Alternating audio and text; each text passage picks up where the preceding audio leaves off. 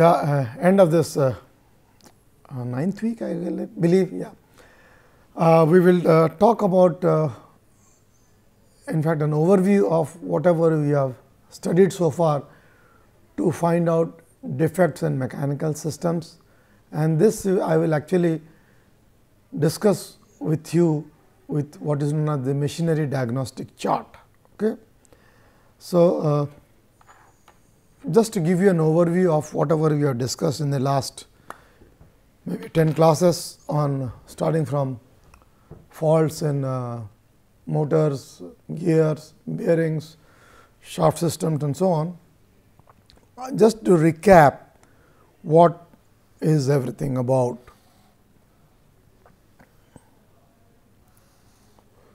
So, by now you all know that in general, this is the configuration of all machines which we will come across. Well, I would say not so all, but almost all.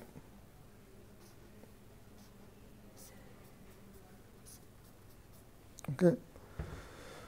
So, again just to recap, what are the common elements? Common elements, my prime mover,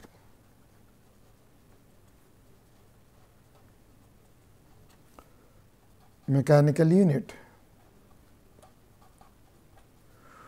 What is the prime mover? Usually an electric motor,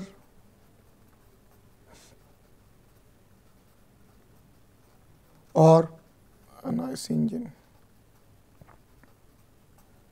Mechanical unit could be many: pumps, generators,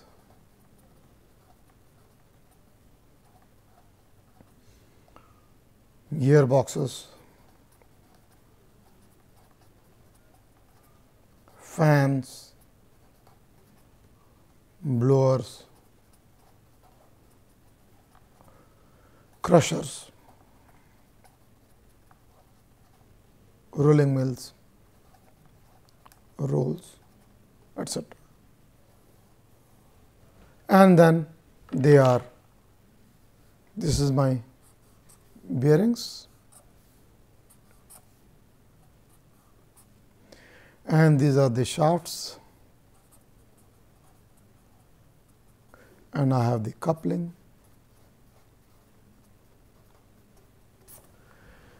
This is the scenario of any machine for that matter. So, we know bearings, there can be faults in gearboxes, gears could have faults and so on, impellers could have faults and so on. So, we will just try to, and then of course, there could be structural cracks, foundation being soft or loose, soft foot and so on. So, we will look into one by one just to give you an overview of what is the natural fault, what is the dominant frequency in this spectrum, vibration spectrum, and what is the typical direction and certain remarks. So, an unbalance can occur. Where can an unbalance occur?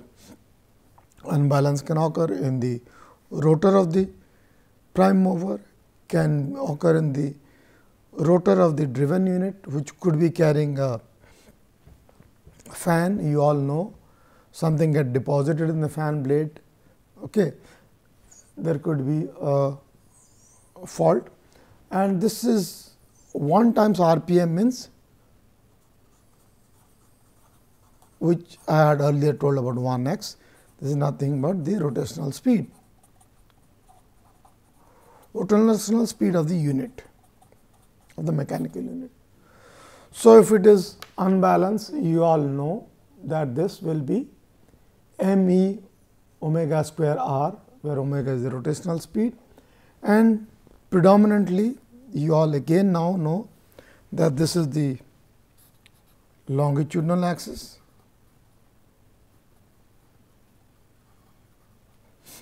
and then of course, this is the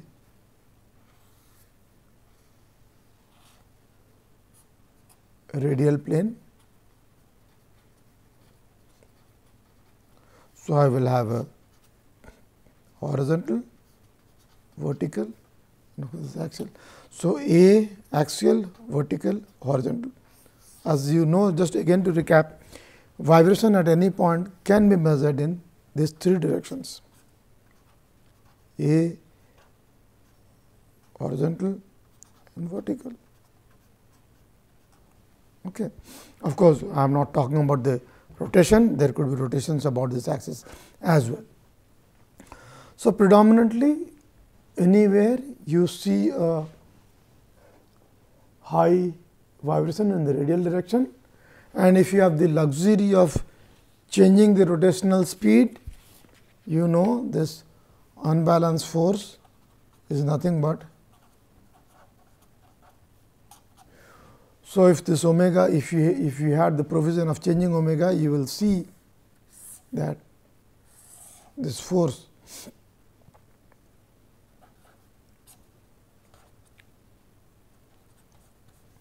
would increase like in parabola. Okay. So, now there could be the second case, misalignment and bent. So, these shafts could be misaligned.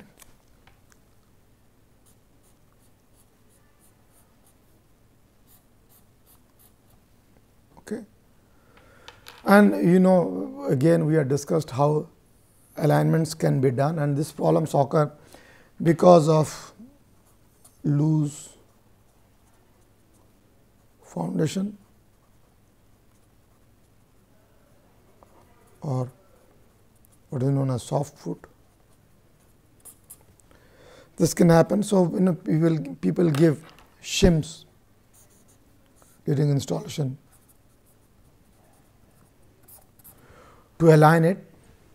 However, despite the best efforts of doing this alignment, of course, you know, sometimes these couplings are chosen so that the net unbalance effects are reduced, because some of the couplings can take certain angular deviations.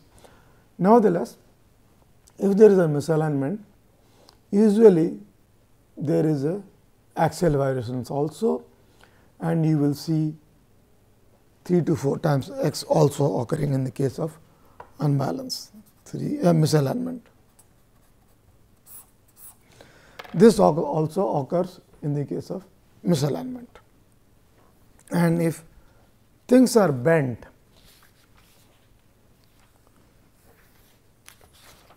if shafts are bent,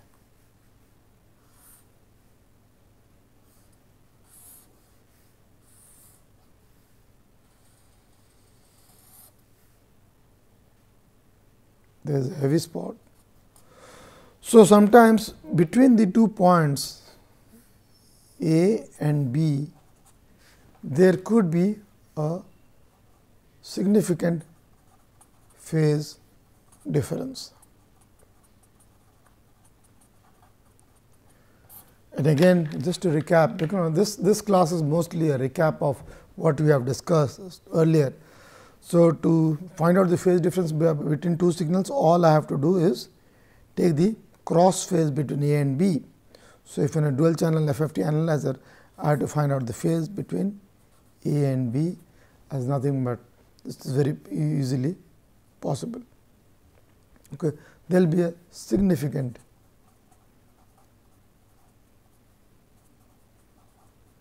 unlike unbalance, there will be a significant phase difference. If there is an unbalance, the phase difference would be almost same, okay, because same time both of them would be coming up. So, between A and B it will be almost 0, right. Now, let us come to the next very important case of defect, and that is the case of a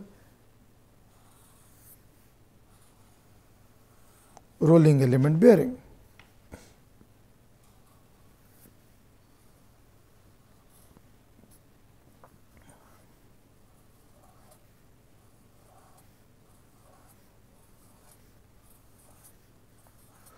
So, for a rolling element bearing, there are 2 reasons why the vibrations occur.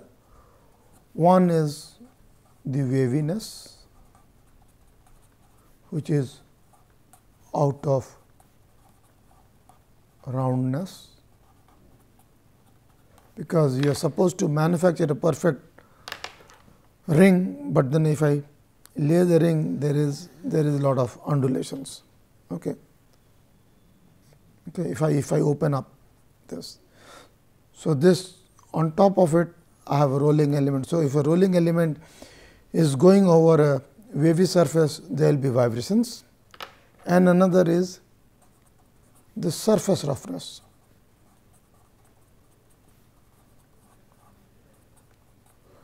So, new bearings also have vibrations. So, it is only because of waviness and surface roughness. As a manufacturer, they reduce these vibrations by putting a layer of lubricant, and bearings are actually sealed for life. Okay. But in the process of application or in the process of operation, unknowingly, sometimes because of excessive load or subject to a high temperature, the temperature will rise and bake the lubricant. It is one reason.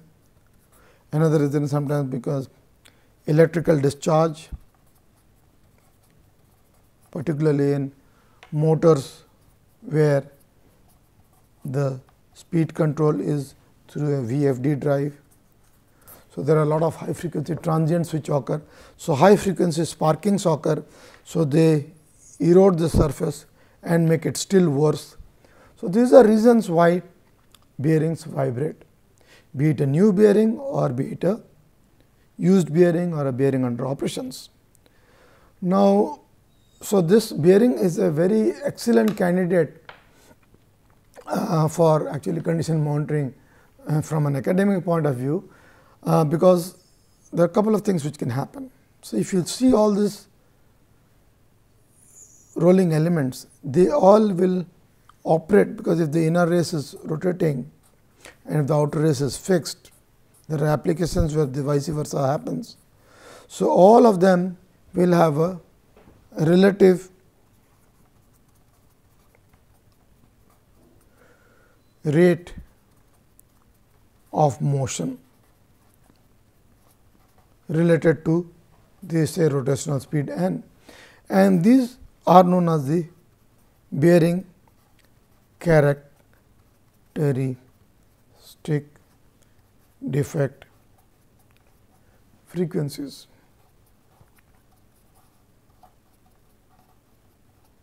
And I had discussed this earlier also. So, the bearing, what happens, we will have in a damaged rolling element radial and axial vibrations, uneven vibration levels, often with shocks. I will come to the shocks part a little later. Impact rates for the individual varying components. So, these characteristic defect frequencies and their harmonics will show up in the bearing spectrum, but the most important thing is also vibrations at high frequencies 60 kilohertz related to radial resonance in bearings.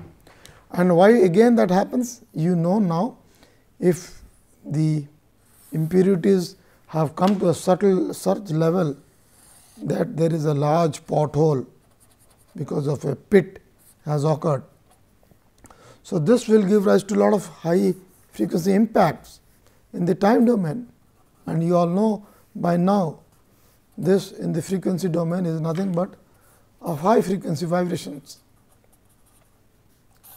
and that is the principle behind the commercially some shock pulse meters are available to monitor them, these vibrations, and these occur and this will excite the bearings resonance, and a designer always ensures that the bearings natural frequency is nowhere close to the operating speed of the machine.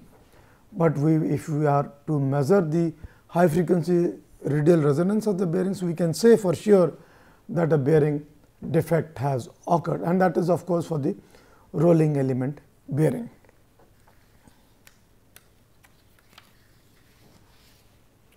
Now, of course, another class of bearing is this journal bearings.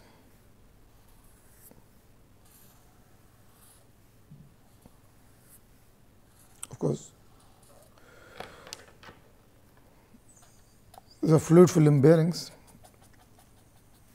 Fluid is there, and of course, because of the eccentricity there will be a pressure build up. And what happens? Many times you see the phenomena of oil whirl will occur. This oil whirling frequencies you will see, that we will discuss in the next slide.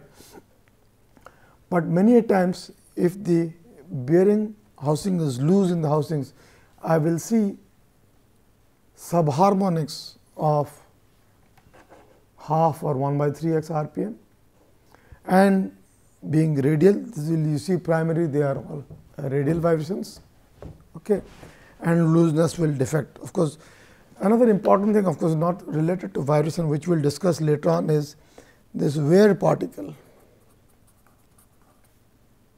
wear debris particle is something which we are going to see when we talk about this journal bearings, when we talk about wear debris analysis. A lot of deposits will occur in this oil, and through an oil analysis we can understand the condition of the bearing. But from a vibration point of view, you will see a lot of subharmonics. Subharmonic means the fractional harmonics, either 1/3x, 1/2x, etc., which you will see in the vibration spectrum. And of course, you will see the oil will occurs because of the reason that if the shaft is rotating at speed omega, you see this point which is rotating, this has a speed omega, and this has a speed 0, which is at rest. So, the average speed is somewhere around 0.5 omega, but actually the oil will frequency is 0.42 to 0.48 omega. So, you will see the oil whirling frequencies even in a good journal bearing. But if you are monitoring the oil whirling frequencies, you can see what is the condition of the bearing as opposed to the amplitude at oil wheel. But for bearings to maintain that this eccentricity is the same, we can do what is known as the relative vibration displacements. Through x and y, we can do what is known as the orbit plots. We have discussed them during orbit plots. So, if the orbit plots change the shape, you know that x and y are not of the same magnitude, and this also gives us a clue as to something is wrong with the journal bearing.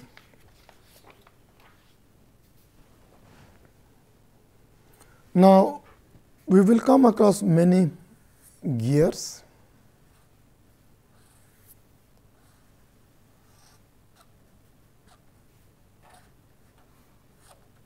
They will have teeth, and I have not drawn them.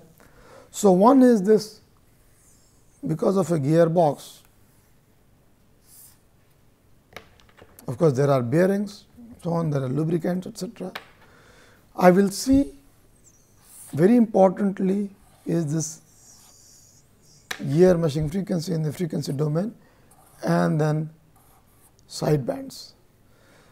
Side bands around GMF is the telltale signs. Of course, you have to, one has to monitor them,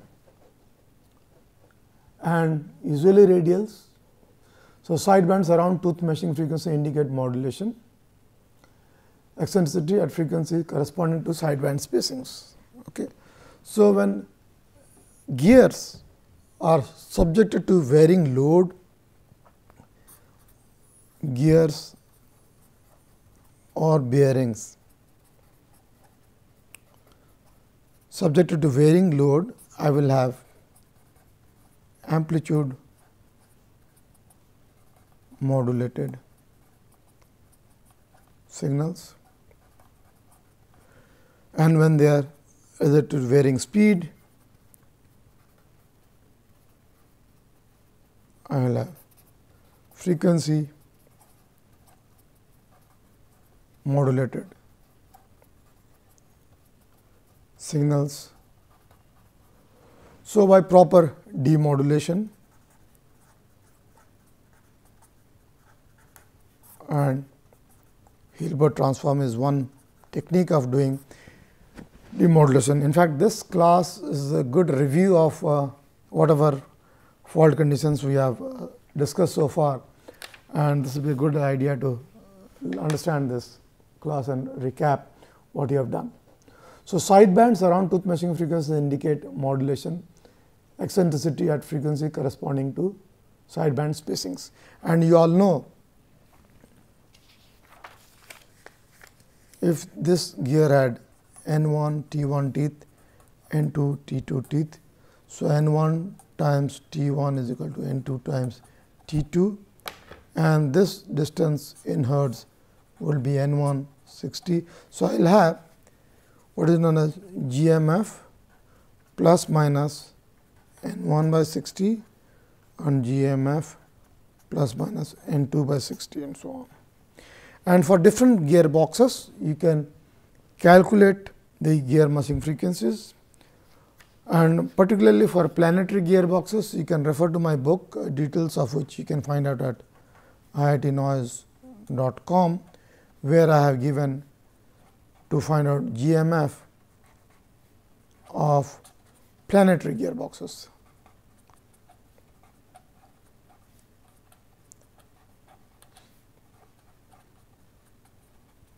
Okay.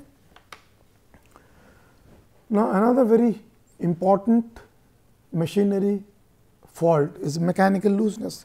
We talked about so many elements here, shaft carrying a certain component. They are loose, they can slide around, okay, they can hit against something else.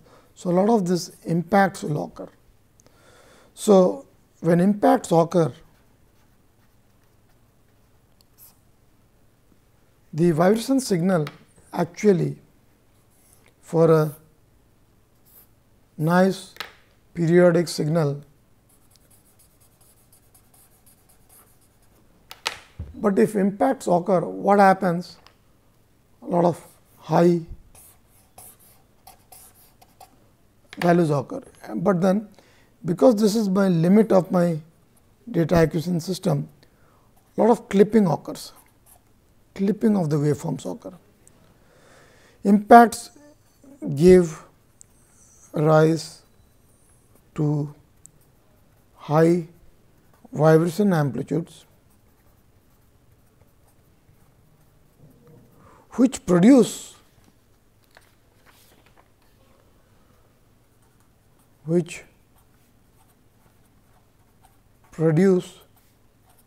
clipped waveform.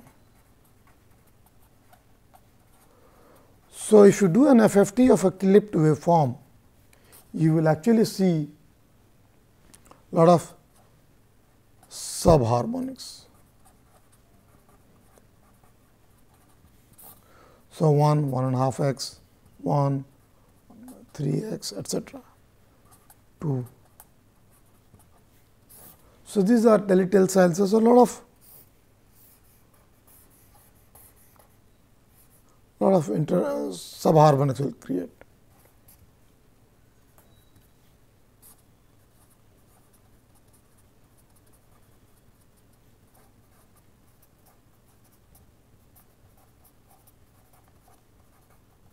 And these are telltale signs of signals where there is a lot of looseness in the system. You will come across machines where there are a lot of belt drives. Of course, when I had told you to detect looseness, we can use what is known as the stroboscopy.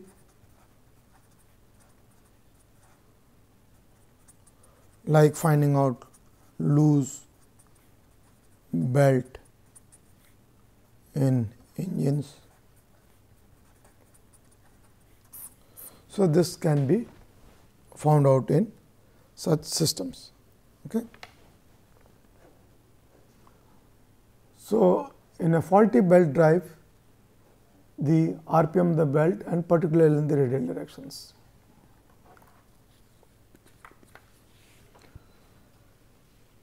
Now, in a fluid handling device, be it water, air, we talked about turbines, we talked about pumps, we talked about compressors. So, if the turbulence has increased because of a defect, there will be dominant blade and vane pass frequencies and their harmonics, and they will be in radial and axial directions, and then their levels would increase, indicating that there is an increase in the turbulence. But many of the scenarios you will come across that many systems are actually driven by electrical motors. Okay. Many times the supply frequency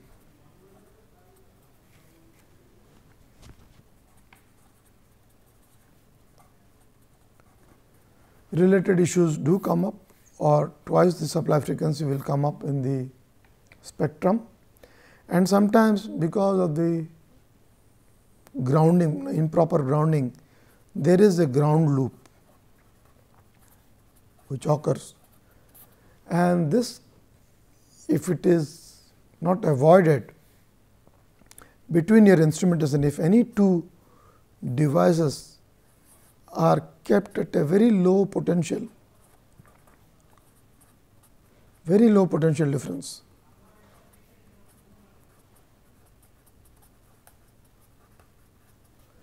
and if there is a conducting path, there will be a flow of current. So, those of you who are doing instrumentation for CBM, ground loop is a problem which occurs in all kinds of measurements. So, sometimes when you mount an accelerometer, it is a good practice to put a mica washer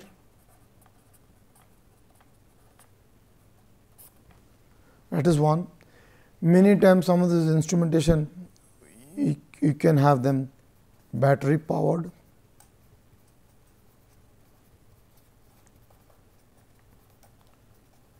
Even if you run them on UPS, it is not good because they still use an AC signal and there will be a ground problem, okay, supply frequency problem.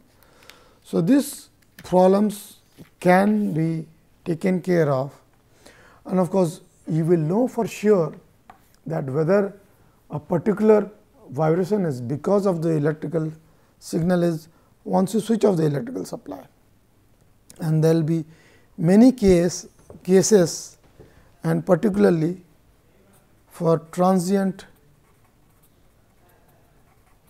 vibrations, which is known as coasting up a machine down. So, what would happen if a machine, I had given examples earlier, if a machine is just switched off, vibrations would reduce, and if there is no power, obviously the machine is going to come down to rest. So, such, and then of course, these are transient signals. So, we have to use a non-stationary signal analysis technique to deal with such signals like EMD or wavelets. But the best part about it is no electrical supply frequency is present. But however, in many of the electrical systems, we take the motor current as an indicator of fault condition. And this is something which I am going to discuss next week when we talk about MCSA, the theory behind it and the practical applications. So, sometimes it is not good to eliminate vibrations. I mean, it is a good idea to eliminate vibrations by switching off the electrical power supply frequencies. So, this will disappear when we turn off the power, because anything which are related to the electrical signal will get switched off. Okay. So, this can be taken care of.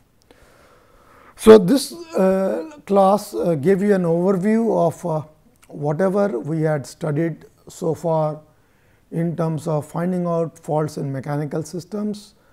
So, basically a mechanical systems consists of a motor or a prime mover driving a mechanical unit, and the different common machine elements which one will, or machine components one would come across are a rotating shaft, which could be unbalanced, which could have a crack, which could be misaligned, and of course, it could be carrying a gear supported on bearings, put in a housing which could have cracks, which could have a foundation problem, and so on. And then bearings themselves could be general bearings or anti-friction bearings. So, all these things will manifest as vibration signals, and as you will see, the signal which comes out will never say that I am from a bearing or I am from a gear. Everything will be a composite signal. So, we have to use our signal processing techniques in a very efficient manner in CBM to identify the characteristic frequencies as per the charts I had just discussed. And if you follow this chart, you will be able to practically find out many faults in systems, but let me tell you, this is not an exhaustive list, and again from my experience, sometimes I have seen that systems always do not follow these charts. In my book, in an appendix, I have given another chart which is out of my practical experience, dealing with about hundreds of different industries doing machinery condition monitoring.